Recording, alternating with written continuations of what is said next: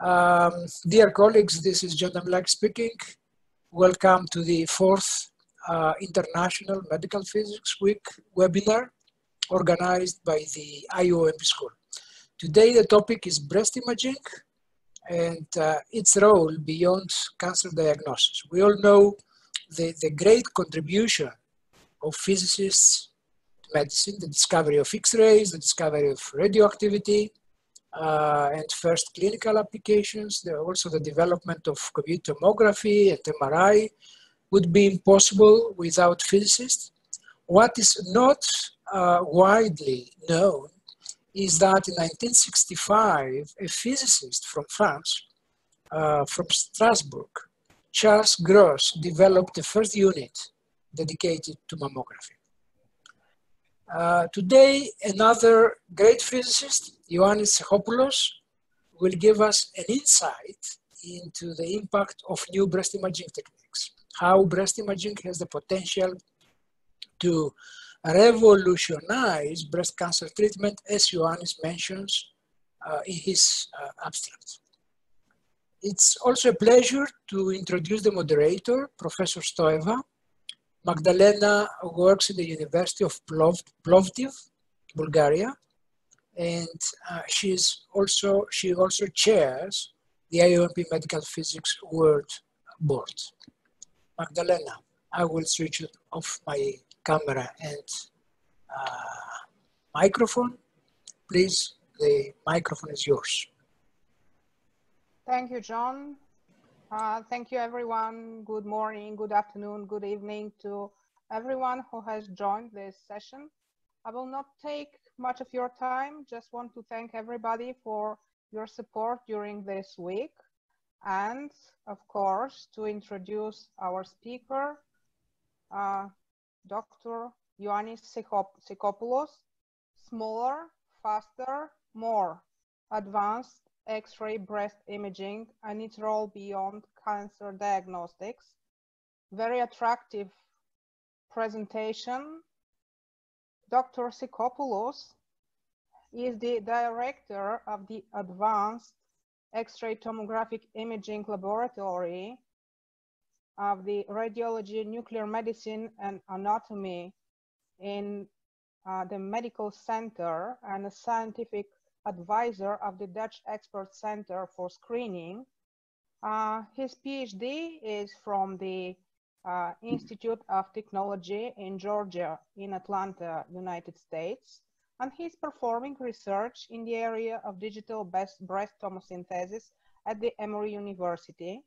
Apart from these activities, Dr. Sechopoulos is or has been a member or a chair of 2 dozens of different task groups associated with the APM, IFOMP, the RSNA, etc. And he's also a member of the editorial board of the International Journals Medical Physics and Radiology and associate editor of Physica Medica, the European Journal of Medical Physics. So Ioannis, the stage is yours. Everybody who has any questions, feel free to send them in the chat. Thank you. Thank you very much. Good morning, good afternoon, good evening. I'm trying to figure out how to share my screen. So allow me for 1 second. I hope now you can see my title slide. I'll take silence as a yes. Well, as I said, good morning, good afternoon, good evening, everybody. Thank you for joining this webinar, and thank you to the leadership of IOMP for the invitation to present some of our work today. Professor Damilakis, when he invited me to give this talk, he asked me to be a bit cutting edge and talking about some of the newest technology that we hope will be coming out over the next few years that we're working on as we speak. And that's why I chose this topic about the role of X-ray breast imaging the potential role of X-ray breast imaging beyond cancer diagnosis, because it's a topic that is usually, treatment of breast cancer is usually not really related normally to X-ray based imaging. And we think we need to change that for improving the treatment of breast cancer patients. So I will just go ahead. First of all, I want to recognize that none of this is my work. All of what I'm going to show today is the work of these amazing group of people. These are most of my PhD students and postdocs. And the best thing I can do is try to stay out of their way for them to be able to generate this very interesting and impactful science. And of course, these days, we cannot work alone. We have the good fortune of working with a great group of clinicians, radiologists, like the ones listed here, Dr. Mann, Dr. Dorsey, Dr. Prokop, Dr. Smith, each in their experts in their own specific specialty in radiology, and of course, many other breast radiologists, pathologists, oncologists, and surgeons who have inspired this work and are helping us guide this work to be clinical impactful. Along with other scientists that are agreed to collaborate with us and having worked with us, some of them for over 10 years, like Dr. James Nagy, a mathematician from my previous institution at Emory University, Dr. Longo from Trieste in Italy, and Dr. Kacharis from the KFZ in Germany. As you all know, science today takes a lot of people and a lot of disciplines to be cutting edge. And these are my disclosures, which are not relevant to today's work.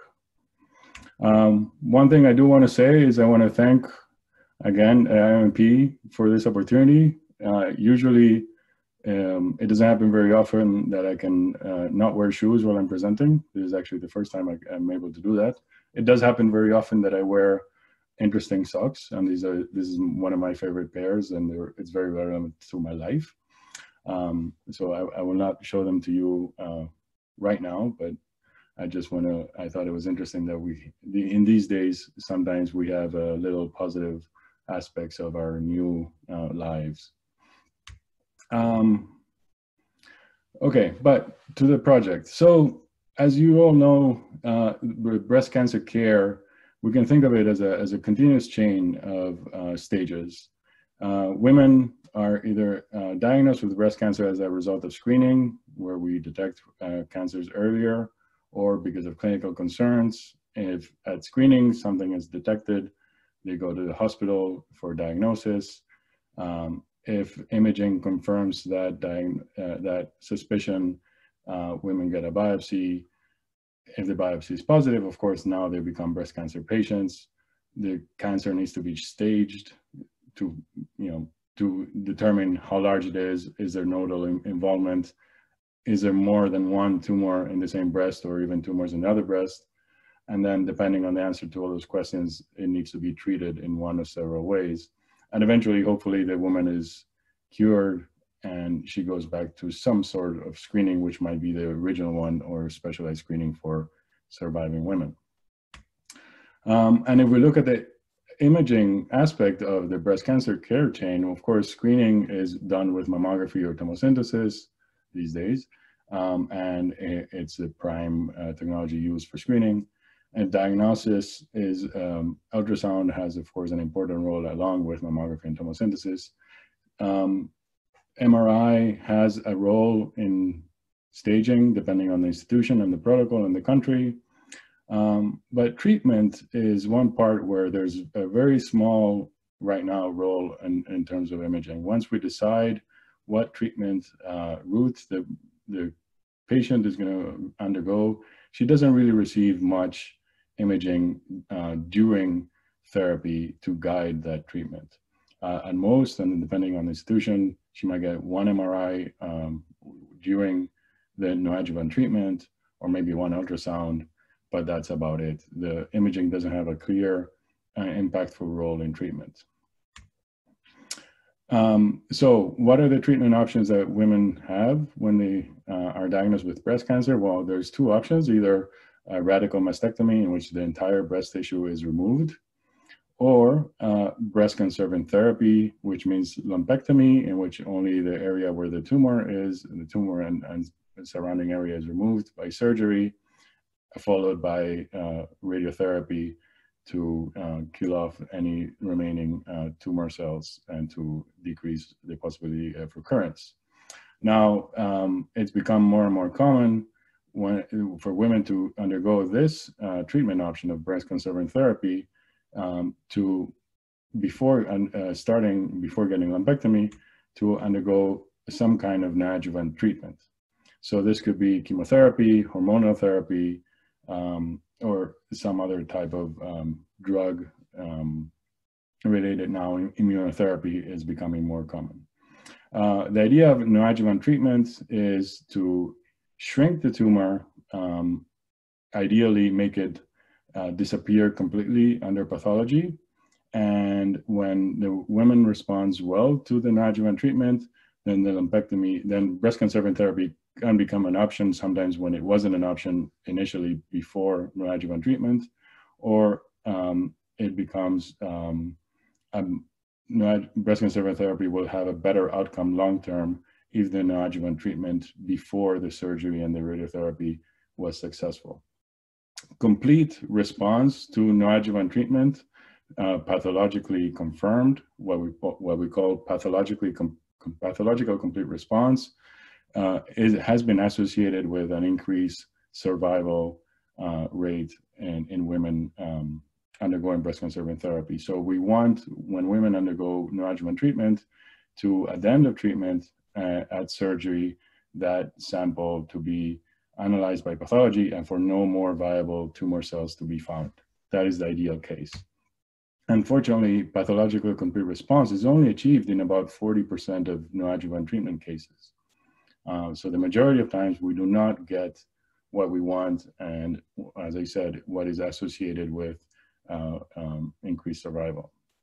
And why is that? Well, we're not exactly sure yet of all the causes that makes neoadjuvant chemotherapy fail or not achieve the optimal outcome. But one of the reasons that we are becoming more clear that now we know from the last few years is that tumors are actually very heterogeneous, which means we've all heard of HER2 positive tumors, ER negative, triple negative, all these different types of molecular profiles of tumors.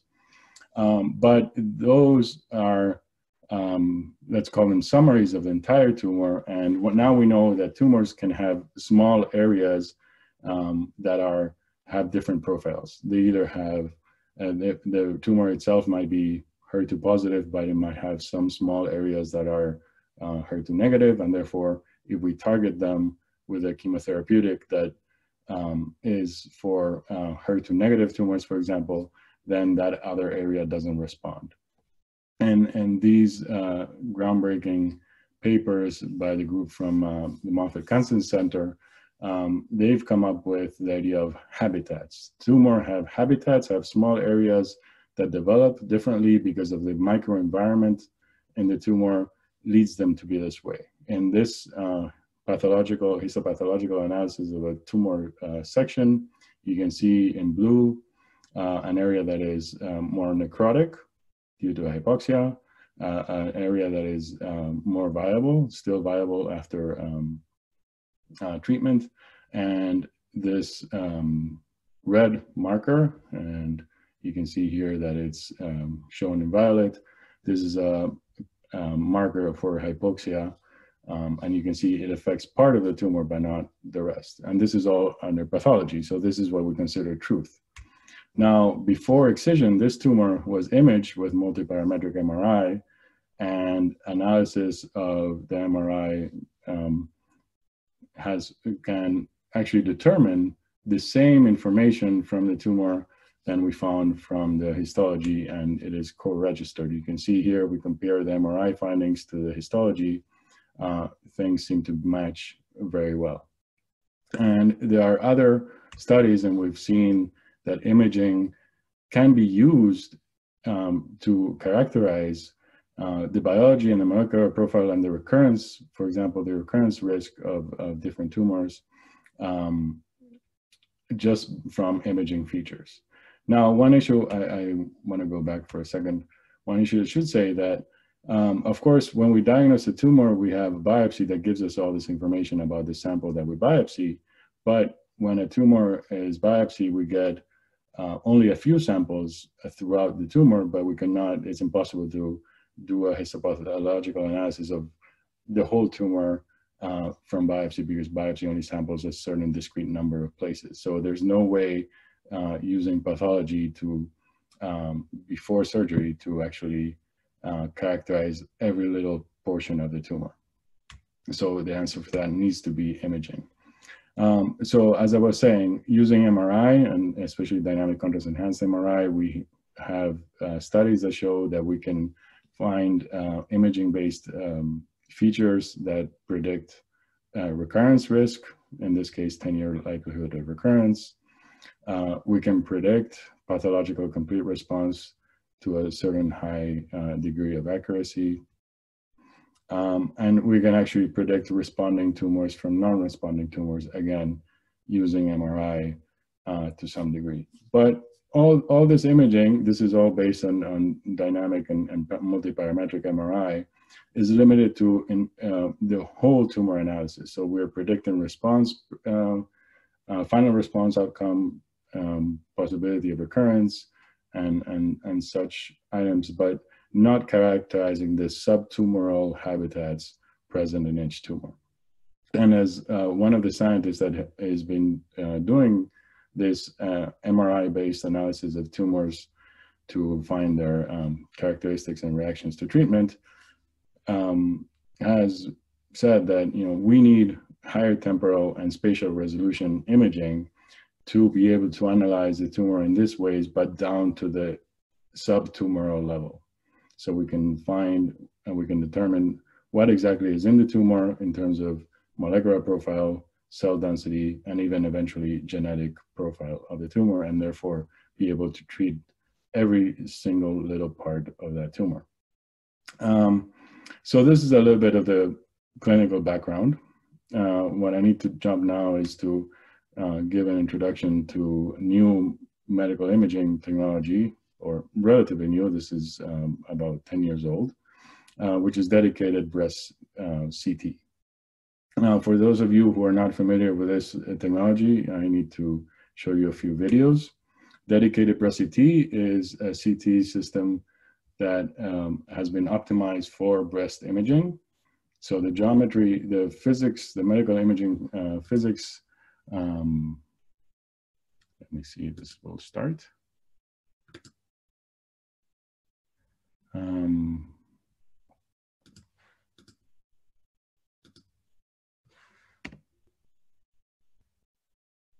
There we go. So this is a CT system that's been designed specifically for breast imaging. We have an X-ray tube and a flat panel detector that rotate around a vertical axis around the breast. It acquires 30 frames per second, a total of 300 frames around the 360 degrees to eventually end up with a CT image of the breast. This is what the system looks like, the one installed in my hospital, and you can see the bed. And if you open inside the system, you can see here, I know my pointer is a little bit small, but you can see over here is a flat panel detector, and somewhere in here is the X-ray system, and this is where the breast pans through that hole. And you already saw this whole thing would rotate around the breast. And the 300 projections look something like this. They don't necessarily look anything interesting because, of course, these are the projections before reconstruction, but just to give you an idea. And then once we reconstruct, we can cut, or I can show you the coronal cuts through the breast going from the nipple towards the chest wall. And you can see the dark tissue is the adipose fatty tissue. The whiter light gray tissue is the glandular tissue, and now we're at the chest wall. And if we do a 3D rotating maximum intensity projection of that acquisition, this is what it looks like. You can see very nice detail even of the skin pores and the inside of the breast. I must say the radiologists usually look at the three views, the three orthogonal views of the breast CT, like here on the left, rather than that rotating MIP. But you can see here very clearly a lesion that has a fat core, and therefore this is nothing. This is not a cancer that needs to be biopsied, as opposed to a mammogram where you can see it's very hard to even see the lesion, let alone the inner detail of it. So this technology is clinical now. There are a few commercial systems for dedicated breast CT that are approved for clinical work, and there's a few installations around the world.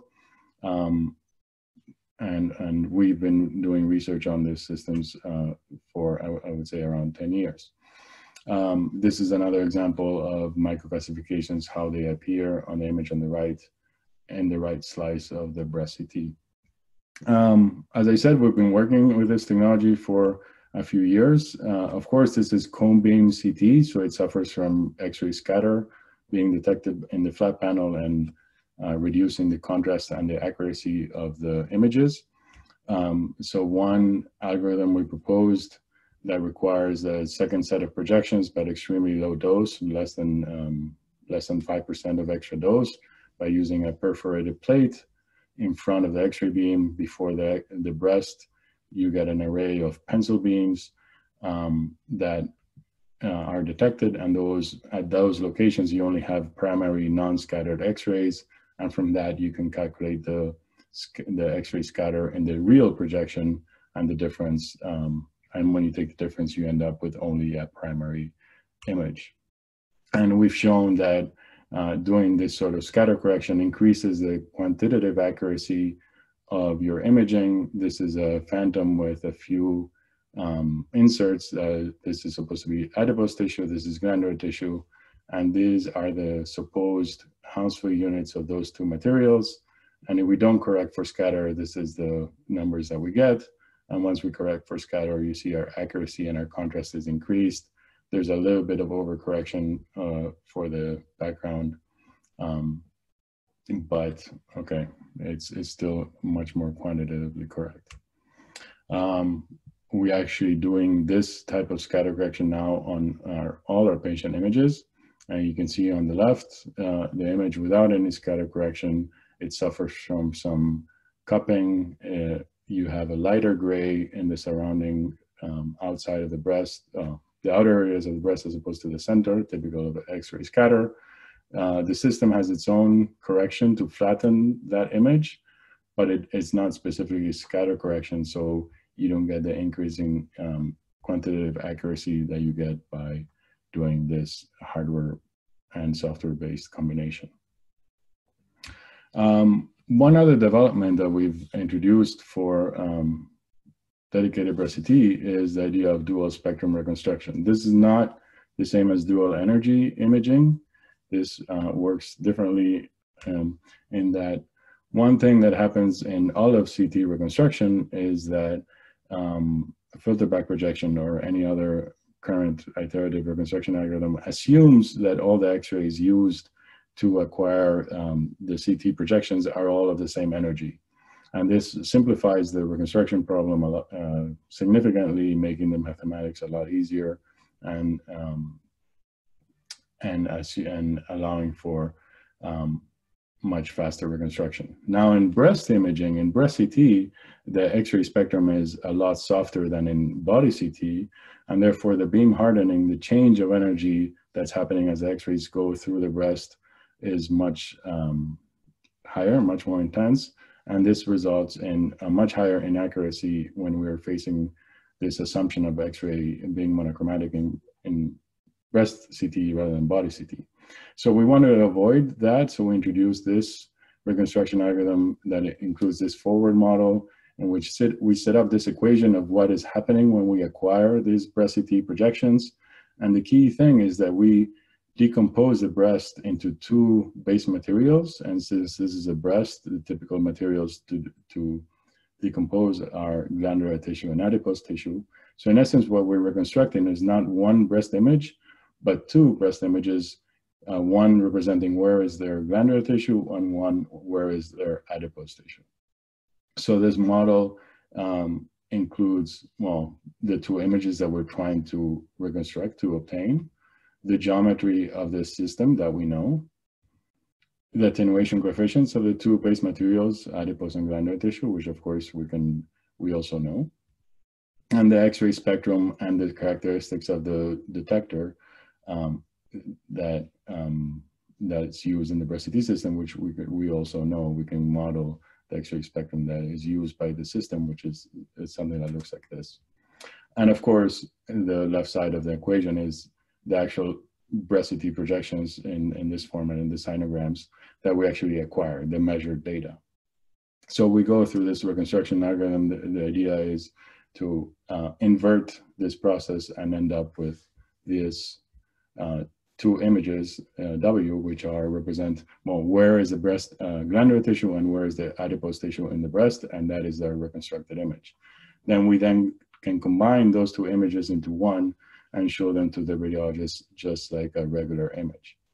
So the standard imaging process is something like this, right? We rotate the X-ray source in the detector on the breast, we acquire the sinogram, and we end up with this image.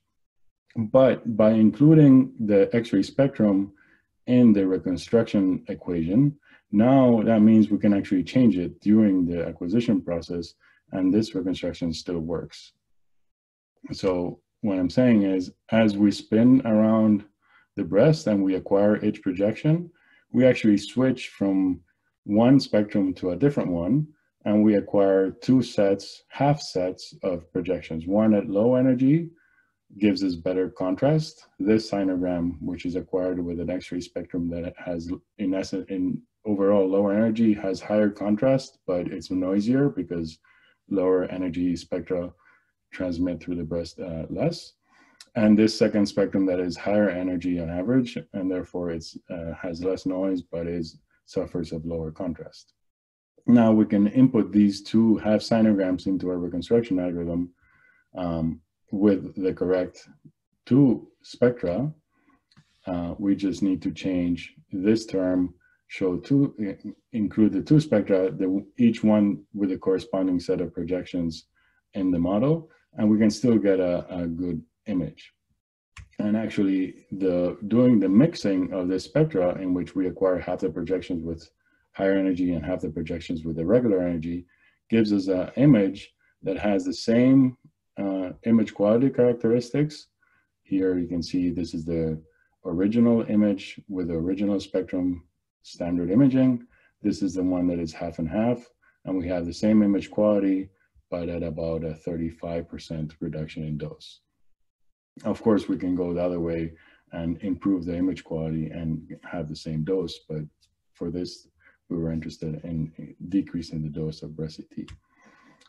This worked so nicely that we actually added this filter switching mechanism to the breast CT, and you can see this includes a copper filter and a standard aluminum filter, and it rotates at the speed so that each projection, remember this is 30 projections a second, is acquired by one of the two filtered spectra. Now, one modification we could do to this reconstruction is add a third base material, which in this case is iodine, of course, as a contrast agent, and then we can actually, instead of reconstructing to two base materials, we reconstruct to three, and the third one is iodine, and we get a iodine only image without actually having to do subtraction of high energy reconstruction minus low energy reconstruction as it's usually done in dual energy imaging. And you can see some results, and we can show that we have a decent, although we're not quite there, quantitative estimate of the actual iodine concentration in these added inserts in this breast phantom. So we have been working with regular three-dimensional breast CT to improve, lower the dose and improve the image quality. And one other thing that we've been doing is, well, now can we do more with these images than just show them to radiologists? And that's where the idea of radiomics comes in, and more computer analysis as opposed to only human interpretation. So, of course, radiomics is nothing new. We're trying to analyze images quantitatively to figure out well, the answer to any question that we're having. And we have done some work on radiomics for mass characterization to tell if a mass is benign or malignant. And this includes looking at its texture, its shape, its margin. Of course, we first need to automatically segment the lesion, and then, of course, these days we use a deep learning algorithm that has been trained by manual segmentation of these masses. And this is, for example, the average of the radiologist's manual segmentation compared to the automated one. This is a relatively easy lesion. This one is a much harder lesion that still the deep learning based algorithm can segment totally automatically correct. Once these lesions are segmented, they can be analyzed, and all these hundreds and hundreds of different features. Let me give you just one example of one of them. As you can see, benign masses on the left, 3 examples of malignant masses on the right. If we look at the boundary, at the edges of the lesion, malignant masses, of course, tend to have more irregular borders that can be quantified using something like the centroid distance function, which once you turn it into the frequency domain, you can see a clear difference in the frequency components of that edge descriptor. So of course, radiomics is all about doing this for hundreds and hundreds of different features.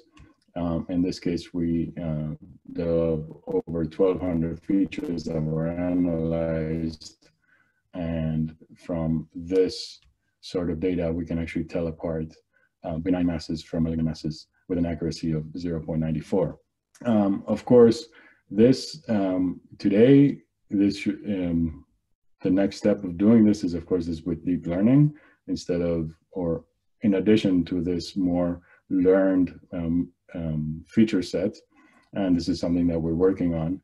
But the benefit of this, the addition of these learned, well, handcrafted feature set is that you don't need as large a data set as what you need with deep learning. And of course, when we're talking about breast CT, which is not in widespread use clinically around the world, our data sets are still quite small. So for now, we see that this is beneficial, and we see that there's a space for the combination of traditional machine learning with deep learning, but eventually when data sets become large enough, then deep learning will probably do just as well or better than these handcrafted feature analysis. But all of this has been in preparation for the next step.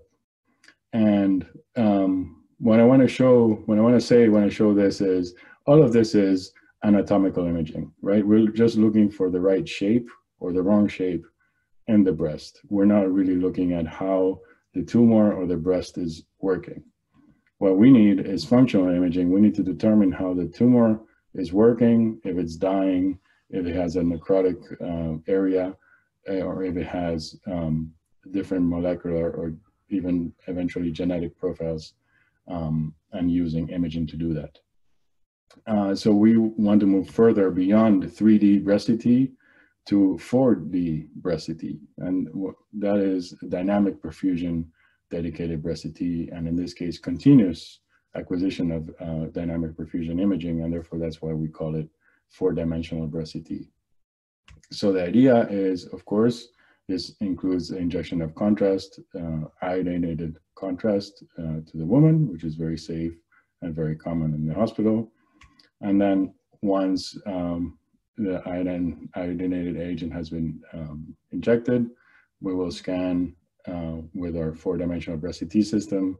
For the truth is, we still don't know and how long we need to scan, and there will be interesting biological information there, 3 to 5 minutes. Technically speaking, we'll be able to scan up to 5 minutes. And then we will decompose our projection and reconstruct the iodine-only image. So if you look at the top right, we're going to be able to see the perfusion. That was the tumor in which the iodine was coming in and then perfusing out and then the rest of the glandular tissue washing in and out.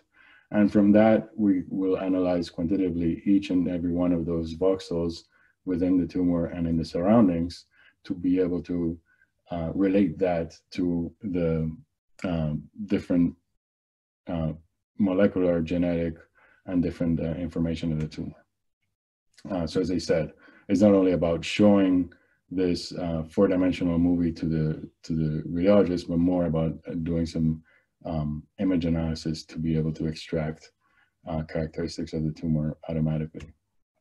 So the first step in building such a system is, of course, designing the hardware and optimizing the acquisition. And this is where a lot of software simulations have gone into. First, we needed a 4D software breast phantom, from which we used as a starting point, we actually used our 3D patient breast images. So these are just patient breasts that we acquired in our hospital doing our research, and in combination with Dr. John Boone at UC Davis, he also provided his research breast CT images, and we developed this segmentation algorithm to be able to segment the skin, the glandular tissue, the vessels, and of course the remaining adipose tissue in there. But this was, of course, this is at the spatial resolution of the breast CT. And if we're going to use these phantoms as representations of the continuous breast in the breast CT back in the simulator of the 4D breast CT, we need to increase the resolution of our phantoms. So we had to come up with an algorithm that takes the regular spatial resolution breast phantoms to higher resolution. So we increase, in essence, the resolution of breast CT images. I'm not claiming that we improve the quality of breast CT images. We're creating phantoms, so we're actually inventing new data. That new data is based on realistic breast features. And for that, of course, we use a deep learning algorithm that we trained with higher resolution images. And those higher resolution images were obtained from, as I mentioned, Dr. Longo, one of her collaborators from Trieste in Italy, where she has a synchrotron-based breast CT system that with a spatial resolution with a voxel size of, I believe, 64 microns. So of course, we can downgrade the resolution of those real breast tissue sample images, and then train the network to do the opposite. So a few examples of how this network not only increases the resolution of the image, but also adds features that would be lost in a lower resolution system. So we go from a standard resolution breast CT tissue examples to higher resolution, and a few more examples of what different pieces of the phantom look like. But we're also interested in the temporal domain of the blood, iodinated blood circulating through the breast. So we had to add a 4D component to it. So we had to simulate, and this now becomes a 4-dimensional software breast phantom, the iodinated blood entering and washing out of the breast, and entering and washing out of tumor models, either homogeneous tumor models like this one, or well, first of all, more malignant like behaving tumors in which the wash in is rapid and wash out is rapid, or more benign looking tumors in which wash in and wash out takes longer and is not that intense. And we have some more ability to simulate homogeneous lesions and rim enhancement lesions. So overall, when we put all this together, we end up with this 4-dimensional software phantom in which we have a tumor that, if it's malignant, it enhances highly quickly and enhances and washes out. And then the rest of the tissue, especially the normal glandular tissue, enhances to some degree because of we know the background parenchymal enhancement effect, and so forth. And we can change the input parameters of the phantom so that we can simulate any type of enhancement pattern. So we take this 4-dimensional phantom and we put it in, and we created this 4D breast CT system simulator. And that for that, we replicated what happens in the physics of a REST-CT system, ray tracing for the primary X-rays arriving at a detector, a scatter estimate, and the detector response. So of course, if you only do the ray tracing, you have a perfect image with no noise, no scatter, no detector effects. We use a Monte Carlo simulation to estimate or predict what the scatter for such a breast would be. And we add it back, and so you get the typical cupping artifacts of a scatter. And then the detector response to the incoming X-ray, so you have a resolution loss and noise. So you end up with projections with all the effects of a real breast-CT system, and this is what a projection will look like, and you see the profile through this simulated tumor. So of course, all simulations have to be validated first. So we compared this simulation of a 4D system acquiring a single 3D image to what we could do with this 3D system that we have available. And as you can see, profiles look reasonable. As you increase the dose, you get lower noise image. A more quantitative comparison, the signal to noise ratio in acquired images versus simulated images matched nicely. The Hounsfield units of different lesions with different equivalent densities also match nicely between a real phantom, really acquired image versus a completely simulated one. And even a phantom in which we added iodine to it with 4 different concentrations, we can again simulate such image correctly. And then that's when we can then turn on, once it's validated, our simulations of 4D breast-CT imaging. And now you can see a full sequence of data acquired from what would be a 4-dimensional breast-CT image. This is a simulated tumor in our 4-dimensional breast phantom. And if you acquire 300 seconds worth of data at very low dose, this is approximately this is what 2 voxels, one in the tumor, one in the parenchyma, give you. Of course, it's extremely noisy. If you increase the dose somewhat higher, you do get a little bit less noise in your profiles. But again, this is some examples of the signal that we get. This is the truth in the simulation over here to the left, and this is what the images really look like. And it might not look like much, but hold that thought, because this is just the raw reconstruction that needs many corrections. And we are working to develop these corrections. One of them is, of course, motion correction, and this is 2 parts.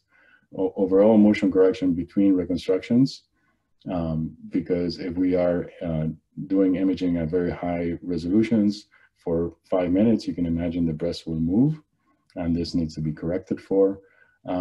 And a key motion correction algorithm that we had to develop in collaboration with Dr. Kacheris in Germany is within one projection set, within the 300 projections that we acquired during those few seconds, if the tumor moves or the breast moves, what will happen? So we can simulated a tumor moving up to 2 centimeters during one single acquisition. And with our motion correction algorithm, you can see that we can recover back the tumor quite nicely as if it hadn't moved at all. So this is a key component for our quantitative analysis. We also had to develop a noise reduction filter that would allow us to do this quantitative analysis of this voxel in a reasonable way. And this is how what it can do. I'm looking at just a single voxel right now. This is a true signal. You can see it goes up and then it goes down, and it's sampled at 30 time points. And if I add an immense amount of noise, you can see the standard deviation of this, and this signal I just added is equivalent of 0.5. That's what it looks like. So say I have 3 voxels with 3 different truths behind them, and you can see the difference between the 2 most different voxels have a max difference in signal of 0.6, and I'm adding a noise with a standard deviation of 0.5. So I really am at a very, very low signal to noise ratio environment, which is what we expect.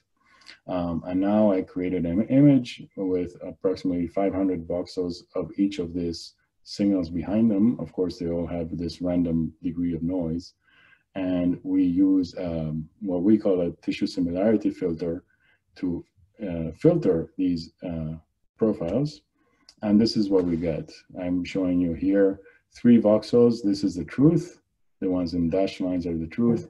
And this is the real data after we filter it. And you can see how, even though we had this as input, what came out was this. So you can see the power of this filter. And since we're imaging physicists, I'm going to show you one slice of one time point of this simulated breast image, breast perfusion image. And you can see on the left is without the filter, and on the right is with the filter. And the arrows are showing 3 vessels and the tumor itself. And so you can see how we can recover very high degree of signal. And if we look at the performance of this filter, you can see on the same horizontal line, that means equal image quality, right, in terms of noise. But as we go to the right, that means we need a lower dose to acquire the same image after filtering.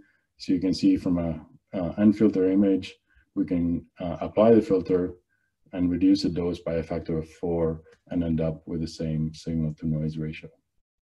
And so it's this, in part, is this filter that allows us to introduce this whole idea of 4D breast CT and still be at a reasonable dose.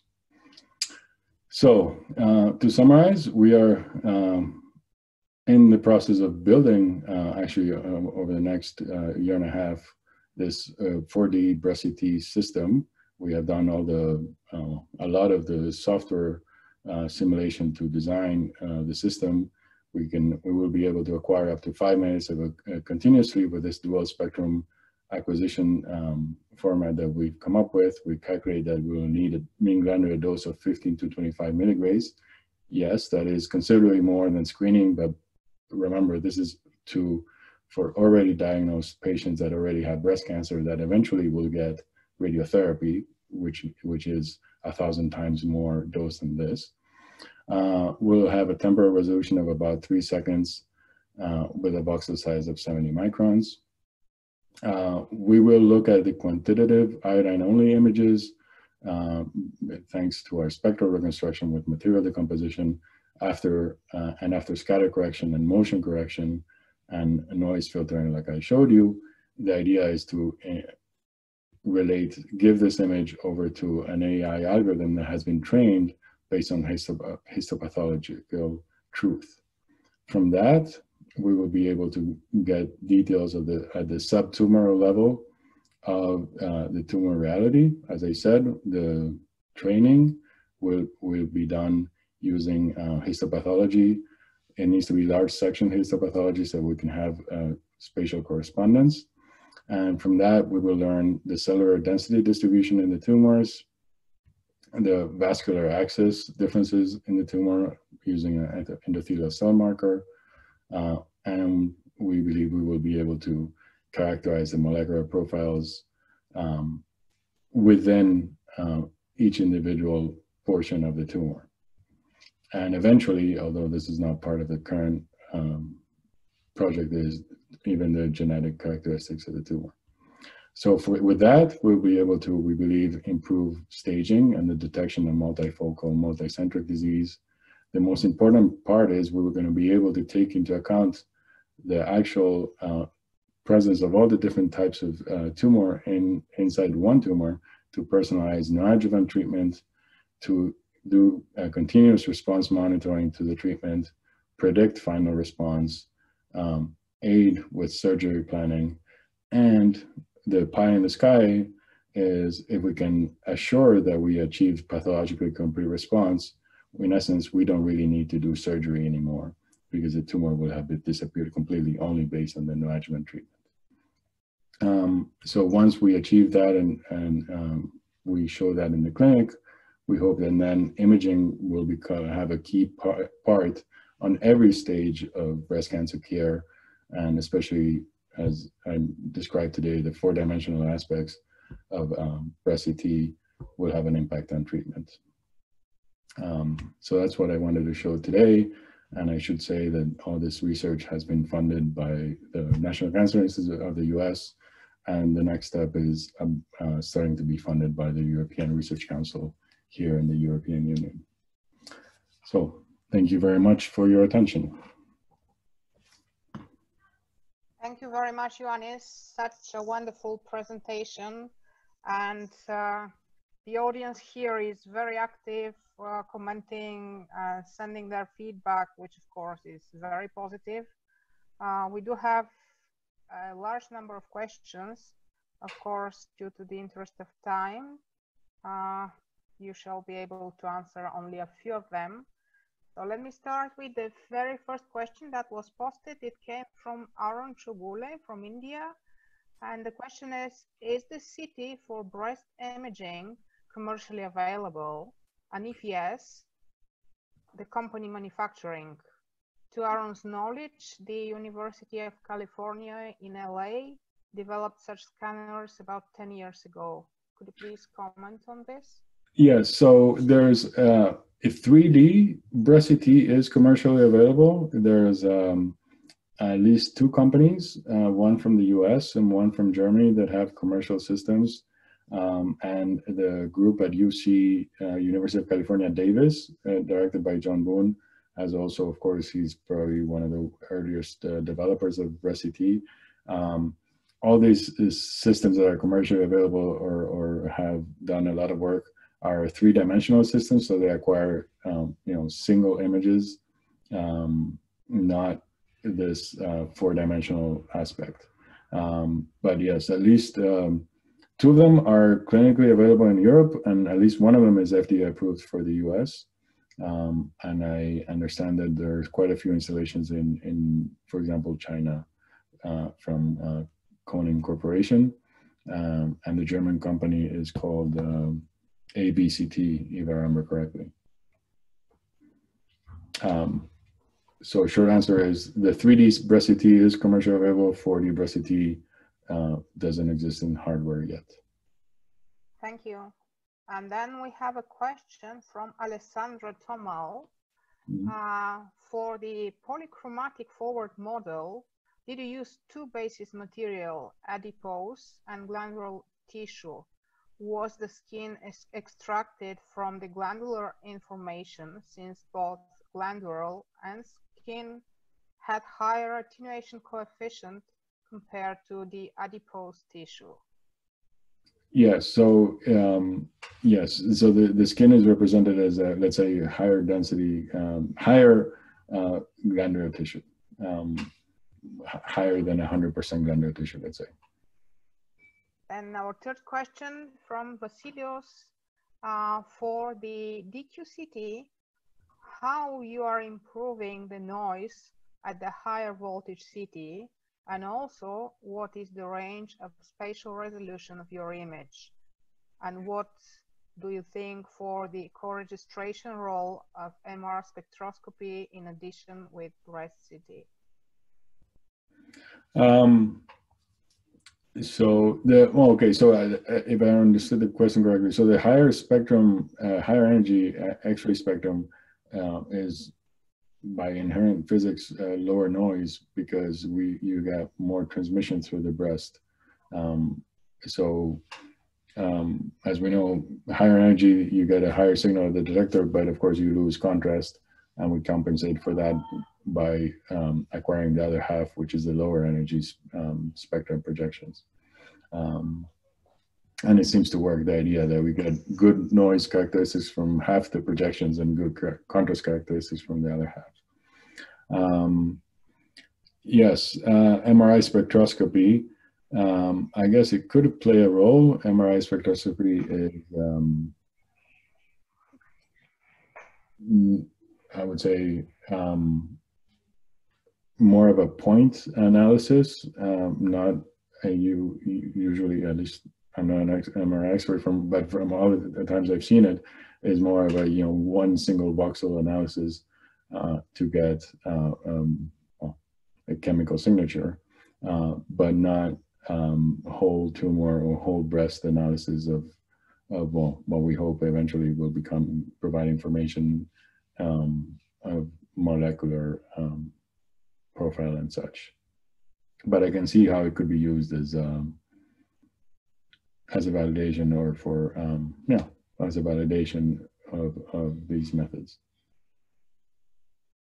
Thank you. And since radiation protection plays an important role in our profession, I have selected here 2 questions related to the radiation safety. The first one is from Ibrahim Duhaini, who is asking, what is the radiation safety aspect during the 5-minute scanning, and how much dose to the patient would be? And then the second question in this area comes from Ioannis. He says, hi Ioannis. Have you considered the impact of overdiagnosis and or overtreatment from increase in resolution, spatial and temporal, and addition of perfusion imaging? In other words, is all this extra imaging beneficial to the patient? Have you shown from critical trials a reduction in mortality from the use of this modality as opposed to the current gold standard?